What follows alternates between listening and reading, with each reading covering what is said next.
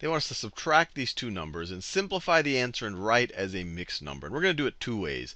The first way, we're going to turn both of these into improper fractions and see what we get. And then the other way, we're going to subtract the whole number parts and then subtract the fraction parts and see what we get. So if we turn them both into improper fractions, let's first turn 8 2/3 into an improper fraction. So it has 3 in the denominator. And 3 times 8 is 24.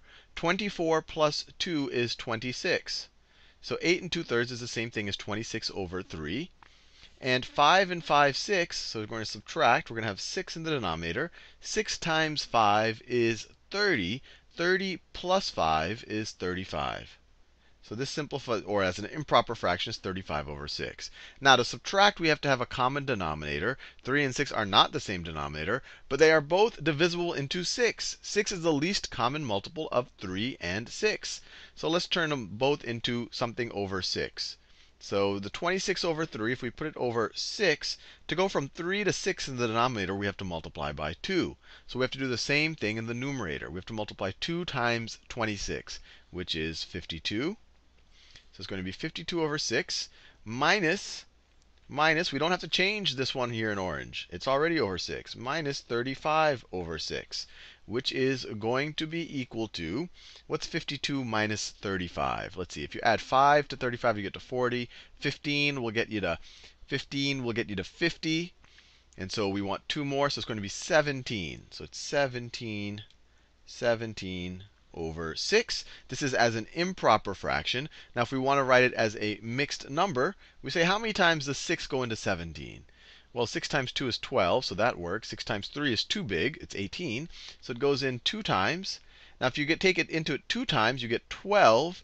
And then you have 5 left over, right? To go from 12 to 17, you need 5. So you have 5 left over. You could say 6 goes into 17 2 times, remainder 5.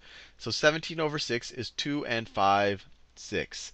And we're done. Now this is kind of the improper fraction route, which it'll always work. It'll always work. Sometimes it's easier or harder, but it will always work. Actually, either route will always work, but I tend to do it this way. But let's do it separating out the whole number and the fractional parts. So first we could view this as 8 minus 5. So let's do this. 8 minus 5, that's subtracting the whole number parts, plus 2/3 minus 5/6. Now, 8 minus 5, that's easy. That's 3. And then over here, though, we have an interesting, well, let's try to work it out. If we try to do, so plus, let me do this in a different color. We want a common denominator here, and we already saw that 6 is the least common multiple of 3 and 6.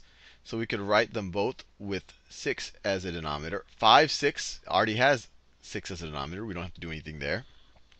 To go from 3 to 6 in the denominator here, we have to multiply by 2. So let's do the same thing with this 2. 2 times 2 is 4. So this results in 4/6 minus 5/6, which will give us, and we haven't covered it yet, a negative number. If you take 5 from 4, you're going to go below 0. Now, if we don't want to deal with that negative number, what we could do, and this is essentially the same idea as regrouping or borrowing, although they shouldn't call it borrowing, they should call it taking, is we can rewrite this 3. That's why this can get a little bit tricky sometimes. Let me do it over here. Let me draw a line here so we don't get the two ways of doing the problem confused. We can rewrite the 3 as 2 plus 1. But instead of writing as 1, we could write it as 6 over 6. Right? 6 over 6 is 1, plus 2 is 3. And then if we add it to these guys, so plus 4 over 6 minus 5 over 6. Now what happened by doing that? Well, if we throw this 6 over 6 into the mix, and then we add to 4 over 6, and then we subtract the 5 from it, then we're going to have a positive number. So let's do it. So we get this 2 right here. So it's 2 plus, and then over 6, we have 6 plus 4. Let me write it. 6 plus 4 minus 5. Now what's this going to equal? This is going to be this 2, and what over 6? And over 6. 6 plus 4 is 10, minus 5 is 5. So you have 2 and 5/6, which is exactly what we got the other way.